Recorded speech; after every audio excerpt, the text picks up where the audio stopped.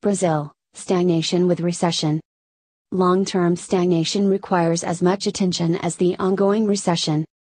I patiently examined Brazil's economy health chart from 1901 to 2015, focusing on the annual rates of real variation of its gross domestic product, GDP.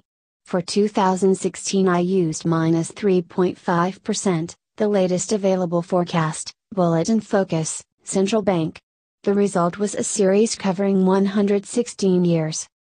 After calculating the average annual growth rates of each decade, I came up with another series of 12 key numbers. What did they show? First, a trend of strong expansion in the 8 decades between 1900 and 1970. In the first 4 decades of those years, Brazil's GDP grew at an average annual rate of 4.6%. In the last 4, this rate reached 6.8%. However, after the 1980s this trend has radically reversed. The average annual rates for each decade were, 1980, 3%, 1990, 1.6%, 2000, 3.4%, and 2010, up to 2016, 2.2%. A bad performance and certainly incompatible with the perception Brazil has of itself, as an emergent country. The last 2 years in particular were disastrous, with a GDP's total decline of 7%, taking 2014 as the base. What a pity! Of those 4 decades, the first 2, 1980 and 1990, are usually regarded by Brazilians as lost. That of 2000 escaped this evaluation due mainly to a strong external force, China's performance, which greatly favored Brazilian exports of commodities. The results could have been even better, if it were not for the effects of recession that also came from outside, leading to a 0.3% GDP fall in 2009. The current decade, with still 3 years to go, will be maybe the worst in Brazil's economic history. There is no scenario ahead that could reverse this assessment. Here we come back to this article's title.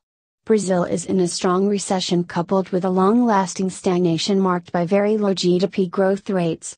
In medical words, the country was already sick in stagnation and then came deep recession.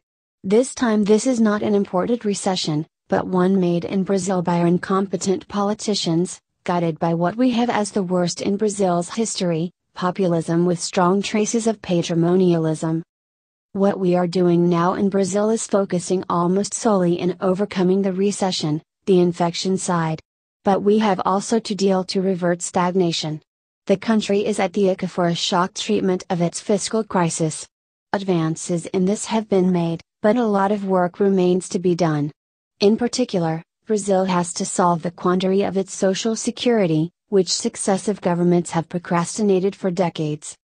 President Michel Temer has been acting more as a paramedic, but the intensive care must be extended to the structural problems linked to the stagnation. Among them, Brazil's low rates of savings and productive investment. A large part of their decline may attributable to heavy tax burden upon the Brazilians, what is detrimental to growth, since it takes from those who invest more to a public sector that invests very little. At the same time, the public sector has to borrow more and more, to cover its huge deficit, which turns private savings into government consumption and cash transfers to the private sector, such as pension benefits.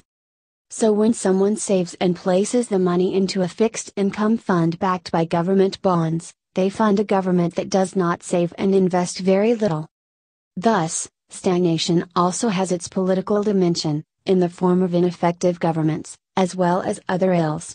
The political class badly represents the population and is not prepared for administrative challenges. The President's Chief of Staff Elisu Padilha said recently that the government chooses its ministers based on the number of votes they can guarantee in Congress.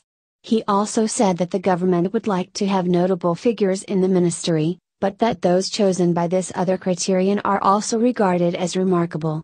Even if of remarkable mediocrity, I add. Opinion by Roberto Macedo to Brazil.